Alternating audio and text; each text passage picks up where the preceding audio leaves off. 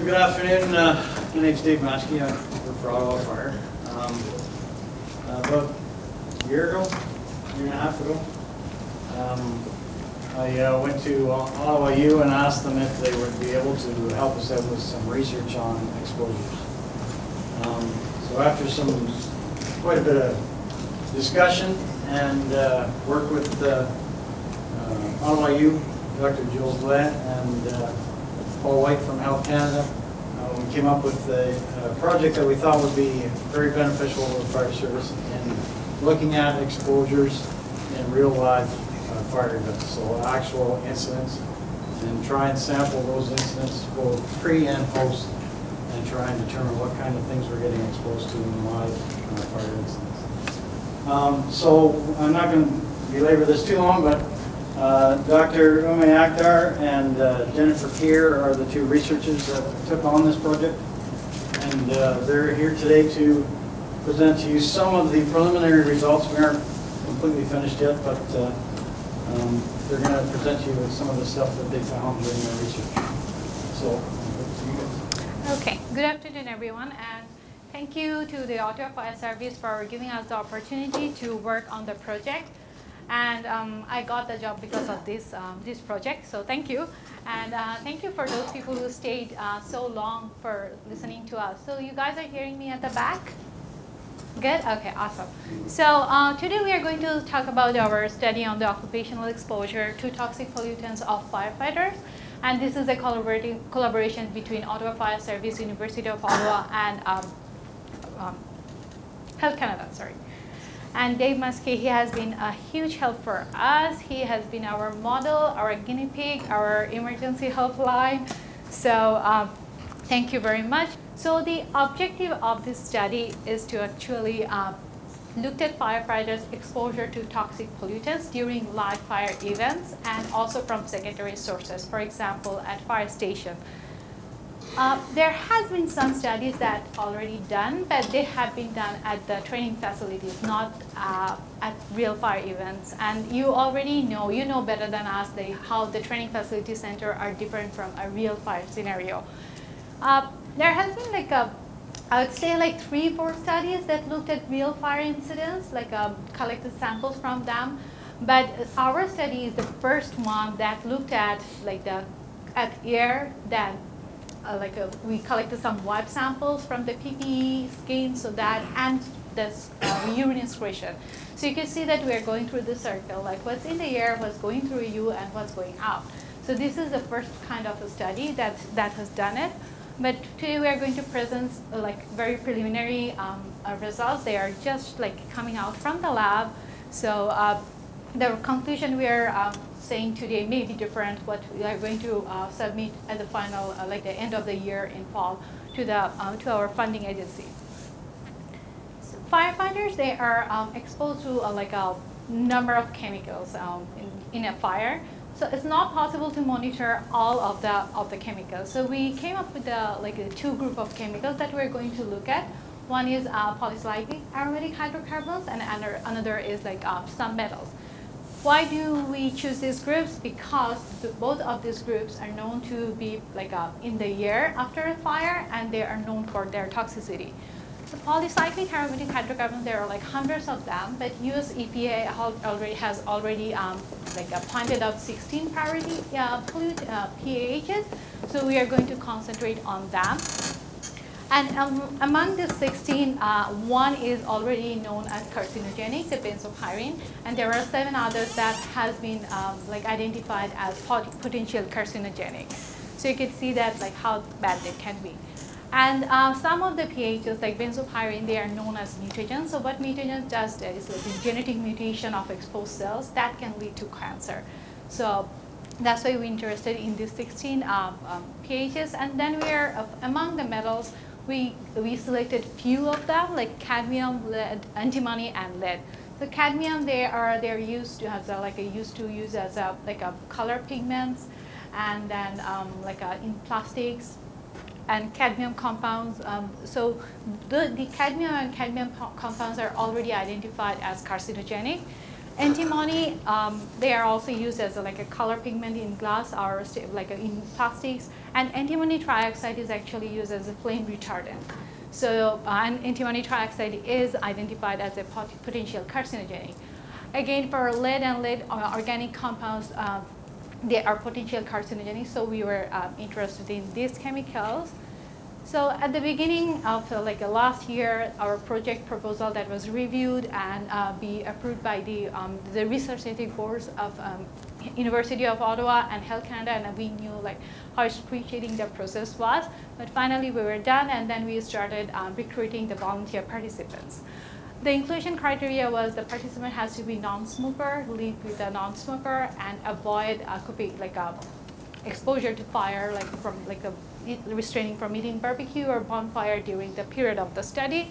And all the participants, they have to sign a consent form and fill out a general questionnaire form at the beginning of the study.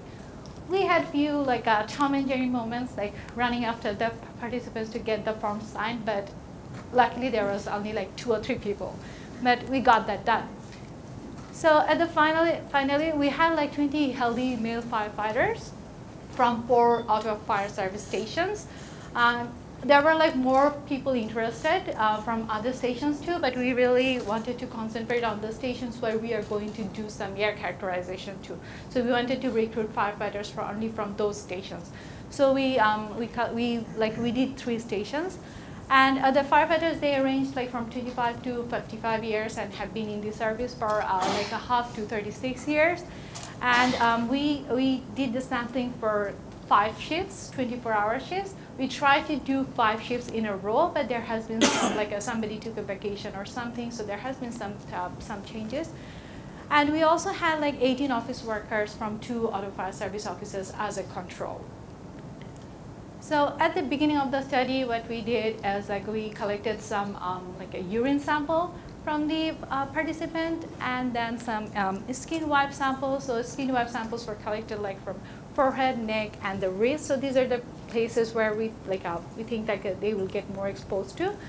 And we also did the sample collections. So these are wipe collections. So we gave them wipe, and they'll just wipe this place. And we did, for the PPE, we collected the sample from jacket, the SCBA belt, and their pant. And the last sample was their undergear sample, so whatever they wear under their PPE during a fire. So it could be their t-shirt and underpants. And I think this is the first study that looked at the personal clothing for firefighters. So when there is during a fire event, they go to a fire. So the only thing they had to do is they already had a pump in their pocket, and the cartridge you could see in the back of their neck, so that is already on their PPE. So if there is a fire call, they'll hop in the truck. They had to take that the cap off and then turn on the pump. That's they had to do during a fire, and do some air collection. So after they come back from the fire, they do the wipe sampling again. So we do the skin, the PPE, and their undergear samples. They do that. So we have pre and post samples. And for the urine, they collect all the urine for next 18 hours. And after that, they fill out a fire event questionnaire. So in the fire event questionnaire, we ask more information about the fire. For example, what was their role? What was the condition of the fire? So we could compare those information with the number we get. So that was our fire sampling stuff, and then this is our when we looked at the secondary source characterization at fire stations. So we looked at the same compounds, the pHs, 16 pHs, and the 3 metals. We did some a ER sample collection at the vehicle area. We used a high volume sampler, so you can eat raw 480 liter per minute air. And then the second picture, you could see there is a big round filter where there was all the particulate matters deposited. And then we did the air collection at the vehicle bay and inside the fire truck. So for inside the fire truck, we use the small pump because you cannot put the big pump there. And then in between sampling, they will be gone with the truck. It happened a few times. And as a reference location, we also did some air sampling at the office location. So to look at that, so these are some results. So this is a comparison between the office and the vehicle area. So the office, we had like 3 samples, and the vehicle area, we have 9. So I have combined all the samples from 3 stations. So we collected 3 samples from each station. So the total number is 9. And you can see that like they have a letter on top of them. So if the letter is same, there is no statistically significant difference between them. So I can say that like 13 times higher vehicle weight. That in the vehicle weight, the total pHs was 13 times higher than the office. And the vehicle weight concentration was like twice what you see like in typical urban area. So it's not that bad. And there has been another study that was done in Portugal, which looked at like 8 fire stations in their vehicle base, and each range from like a rural to urban stations. And your number kind of fall in between them. So if I introduce the fire truck, you can see that like office kind of like vanishes. And the vehicle area, okay, but fire truck had almost like 20 times higher concentration than the vehicle area. And it was like statistically significant. So before I go further, I want to talk about some occupational exposure limit. I'm sure you know about that. But those occupational exposure limits are normally available for 8-hour shifts, but yours case is like different. You are on 24-hour shift. And when you go like inside the fire truck, you are not there for 24 hours. You're there for like 30 minutes, like maybe a few minutes. And then at the fire, it depends, right? So using an OSHA model, Occupational Safety and Health Association model, so the 8-hour can be converted to 24-hour using this simple calculation. And then for a short period of time, there is like another limit that can be used, which is the discussion limit, which is just like 3 times of the occupational exposure limit. And it is recommended that you don't exceed that number once a day and should not be exposed to that concentration more than 30 minutes at a time. So if I compare that number to what is seeing at the vehicle bay and fire truck, you can see that for example, the total pHs for 24 hours, the standard is 66, and the vehicle B is way below that. And for inside a fire truck, I use the 30-minute standard, which is like 600, and yours are still way below that. So that's a good thing. This is cadmium. So the same graph where I have the office, vehicle bay, and the fire truck. And the office was surprisingly a little higher than the vehicle area. And the fire truck was 37 times higher than the vehicle area. But both of them were below the adjustable occupational exposure limit. This is for antimony. So vehicle area was a bit higher than the office, but the fire truck was 44 times higher than the vehicle area, but below the limit. And the same for the lead. Lead was also office was a little higher than the vehicle area, but fire truck was the highest, but everything was below the occupational exposure limit. So this is just a summary of the table of whatever the air characterization we did at the fire station. So you can see that the total pHs, they were higher than the metals, and but the metals were way below the occupational exposure limit for 24 hours at the fire stations. So next we are going to talk about the firefighting samples. So we did the study from February to October in 2015, but we took I think 2 months break in summer, because it was really hard to restrain people from eating barbecue or taking vacation. So we thought we'll take a break during that and went back in September. But I think we were lucky that within that period we got 31 fires. But here we are going to talk about 29 pair samples for which we have pre and post samples for the urine, wipes, and also matching air samples. So these 29 samples came from 19 fires. So there were some fires where we had multiple participants who went there. Unfortunately, not all the participants got fire, but there were some participants who got 5-6 fire.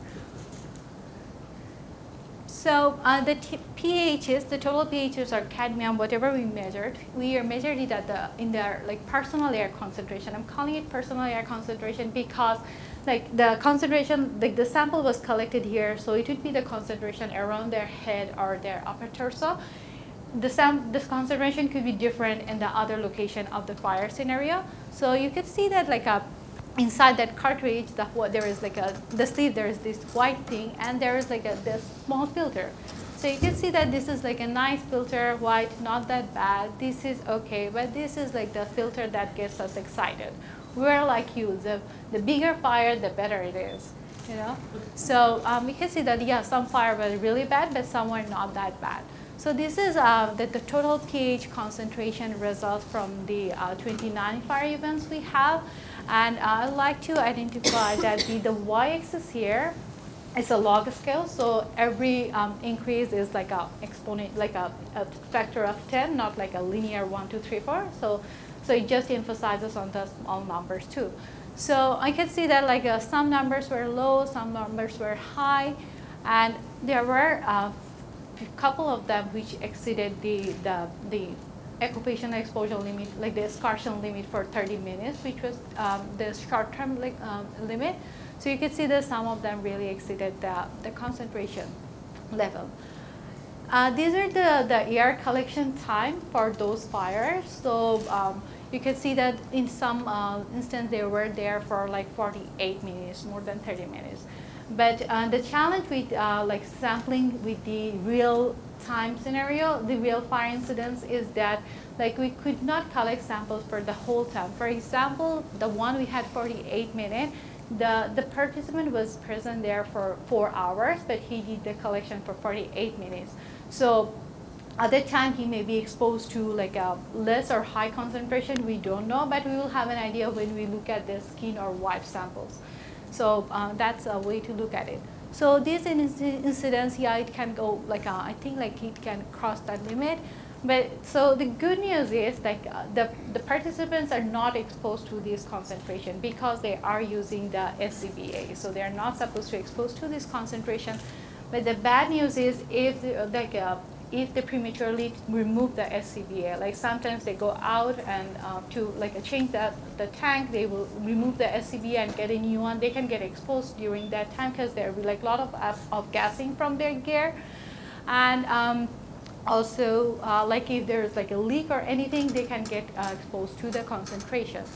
This is the results for the cadmium. So none of them really exceeded the limit, but it was close. And same for the antimony, none of them crossed the limit. But this is for lead. Yeah, few of them crossed the limit, but just remember, like if you're wearing the SCBA, you're not exposed to the concentration. So this was the air concentration. Now I'm going to talk about the wipe samples. So this is for the total pHs. So the first one is for like the first two one is for clothing, so pre and post. The next one is for skin and PPE. So if you see like a different letter between them, so they are like significantly different. So you can see that there was like a significant increase in skin and PPE, not that much in clothing. But like in average, there was like a 15 to 16 times increase on from the wipe samples. But there were like some incidents where there was like a 150 or 190-fold increase in the total pHs on the skin or on the PPA. So there are some incidents that was really, really high, but the average was still like very high. There was like another study that looked at the deposition on skin. And they found like before and after fire, there was like a 4 times increase. But this was done in a training facility fires. So this is their like a air concentration. You could see that their number is like well below like 1,000, and ours is like way above the 1,000. So that kind of like tells you the story, like the difference between like doing a study in the real fire incidents or in the training facilities. And we are suspecting that at the real fire scenarios, you are exposed to more of these compounds. So for the cadmium, antimony, and lead, I just like summed up all the numbers. So for the total pHs, you could see that there was like a significant increase in skin and PPE. For cadmium, there was no significant increase, but for antimony and lead, it was like high for all of 3 of them, like the personal clothing, skin, and PPE. So the personal clothing was not as bad as skin or PPE, but still there was like it was significant, and skin was like almost the same as the PPE. So what could be the reason? It could be like the point, like the places we choose, the wrist and the neck. There could be those the point of entry, and there has been some there was like interesting presentation this morning where Greg showed that the particles can basically like penetrate through the gloves or the hood. So that's another way of exposure. And there is like another study that was done at Queensland Academy in Australia where they showed that the vapor also goes through the PPE. So that's how you can have like a whole body of exposure. Another way of exposure would be like the way you handle your PPE and the equipment afterwards. So there could be like lots of outgassing, or if you're not using your gloves, you can touch stuff. That's the way you can get exposed to. So I'm going to summarize what I said so far. The pHs and metal concentrations, they were like well below the adjustable occupational exposure limit at the fire stations. And the ambient pHs and metal concentration exceeded the short-time excursion limit at some fire scenarios. But if you're using the SCBA, you may not exceeding that limit. And significant increases in post-fire wipe samples were observed in this study. So I'm now going to hand it over to Jennifer, who's going to talk about the urine samples and the conclusion. All right, so I had the glamorous job of collecting all of the urine samples from office workers and firefighters. So this is essentially what I hear every time I walk into a fire station now. So we collected urine samples from office workers, which we use as controls. So these are people who are employed by the Ottawa Fire Service but aren't necessarily exposed to fires. And then, as Selma had explained, we took samples from firefighters before a fire and then for all 18 hours after a fire, because we need that whole 18 hours afterwards because that's how long it takes to metabolize the chemicals that we're looking at. So with these urine samples, I divided it into 4 portions. So the first portion, we looked at metals, so the same as that we analyzed in air, so cadmium, antimony, and lead. The second one, we looked at pH metabolites, so as Dave will so beautifully show here. When you're exposed to pHs in the air, we won't measure pHs in the urine because your body metabolizes it. So after you breathe it in or it's exposed through your skin, your body metabolizes it and adds these little hydroxy groups. Oh, does it have a laser? Oh, it does. So it adds these little hydroxy groups. So that's actually what we'll be measuring in the urine to be indicative of what parent pH you were exposed to. The third portion, we looked at biomarkers. So these are compounds you can find in your urine that are indicative of some sort of physiological condition. So the first one is called clear cell 16 or CC16. So when if your lungs experience some sort of injury, your lungs will excrete CC16 and it'll eventually come out in your urine. So we can measure that in urine to be indicative of lung injury. And the second one we looked at was 8-isoprostane. So this is a product of fatty acid peroxidation. In other words, it just looks at overall oxidative stress and cellular injury. And then the fourth portion we looked at is overall urinary mutagenicity. So again, as Selma had explained, in smoke, there's thousands of different compounds. You can't analyze for them all. So we want to look at the overall mutagenic potency of that smoke exposure. So instead of analyzing all these separate compounds, we take out the organic extract of the urine. So we take all those organic metabolites out as a group, and then we expose it to a type of salmonella, Salmonella YG1041.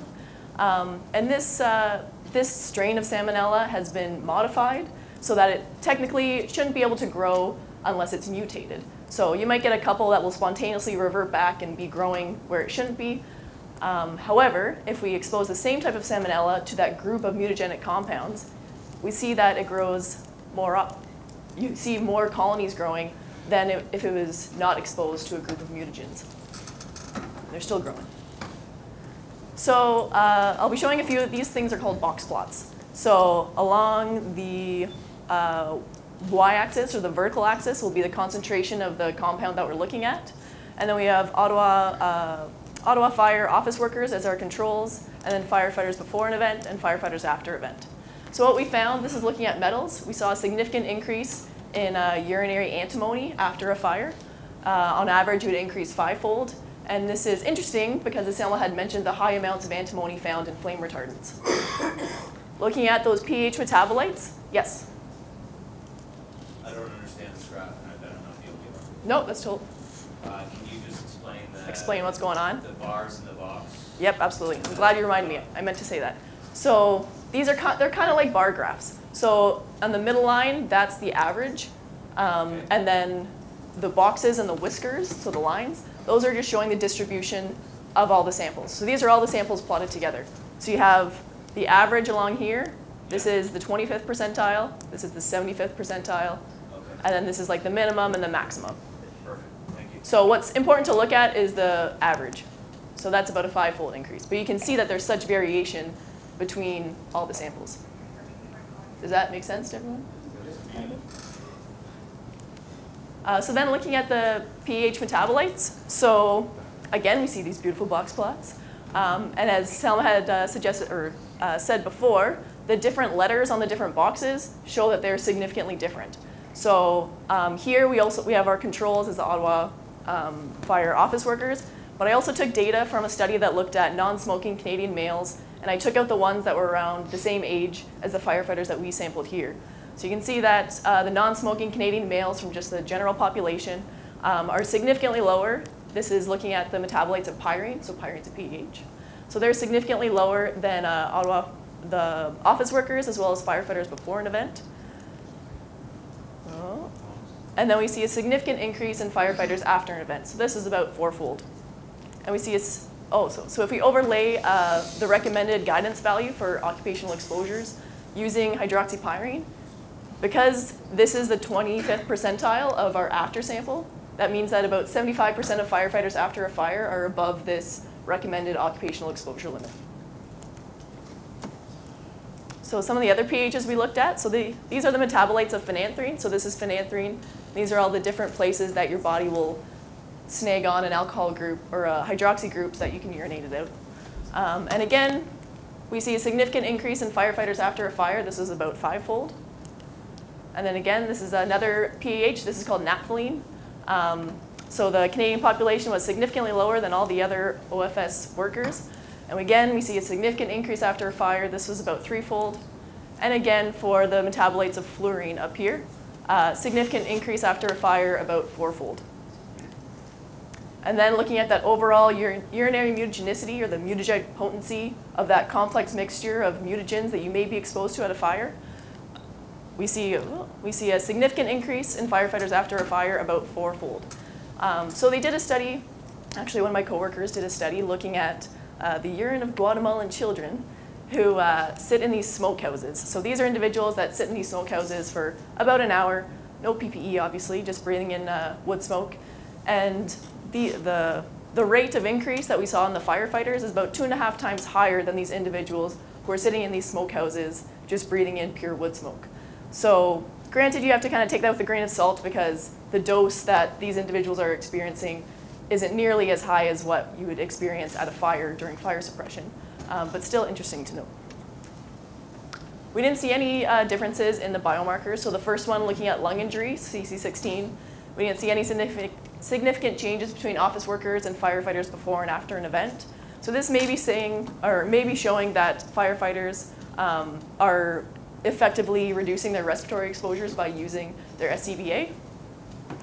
And then also looking at overall oxidative stress, we didn't see any significant changes. Now this may be due to the fact that to produce 8-isoprostane, which is the compound that we're looking at here, if you're engaging in heavy physical contact, you don't produce it at the same rate. So that may be affecting some of these results. So now we want to investigate, we look at those box plots, there's such a range of values that we're seeing. So we want to figure out why one individual's exposure may be different than someone else's. So not surprisingly, the amount of time you spend at a fire, so the longer time you spend at a fire, the more urinary pH metabolites we see. So I took one of the graphs. So here I plotted the length of time that they are at the fire, and then the increase, and for this case, I just looked at the metabolite of phenanthrene. So then here we have the increase of phenanthrene. So you can see the longer you're at a fire, the higher the increase in your excretion of urinary metabolites of phenanthrene. But we see in the top right corner, if I can highlight it, oh, so we also saw similar patterns in the other pHs, pyrene, fluorine, and naphthalene. So you see this individual in the top right who is at a fire for about the same amount of time as this guy, but why does he have such a notable increase in his pHs versus someone else?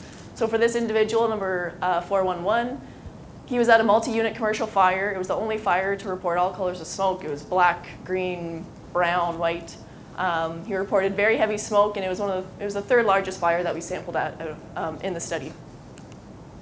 So if we take out this outlier and kind of zoom in on what's going on down here, we again see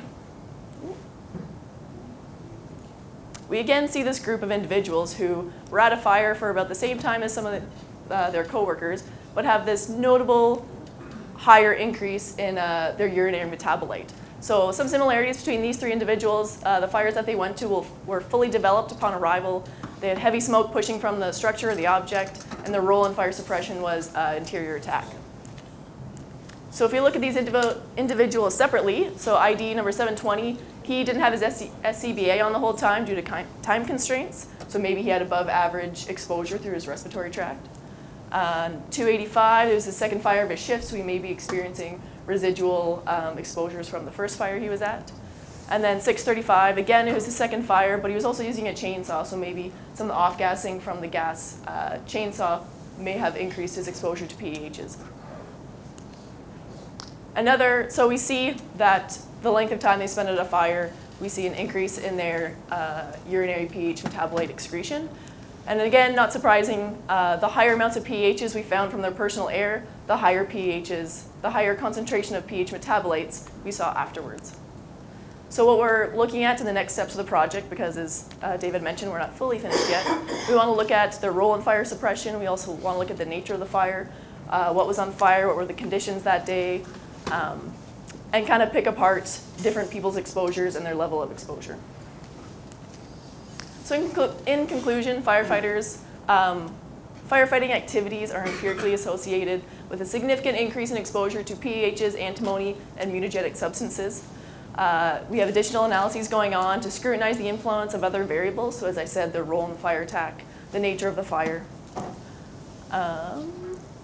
Where, as Selma had mentioned, firefighters experience secondary exposures to PAHs and metals while inside fire trucks. And the lack of change in lung injury biomarker may suggest that the route of exposure isn't fully through the respiratory tract, but maybe we should focus more on what's happening dermally. And we're currently investigating some of the empirical relationships between the urine data as well as the personal air collected from the fire, or from the fire, and also the different wipes, so from the skin, skin wipes, clothing wipes, and PPE wipes. So overall, we have an improved understanding of firefighters' occupational exposures, which will hopefully in the future lead to the development of policies and procedures that can reduce these exposures. So we'd like to thank the Ontario Ministry of Labour for funding this, as well as the Ottawa Fire Service, who's been nothing but fantastic through this whole process, notably Dave Matschke, and then all of our collaborators and our other funding sources, Health Canada, University of Ottawa, and the Create React program.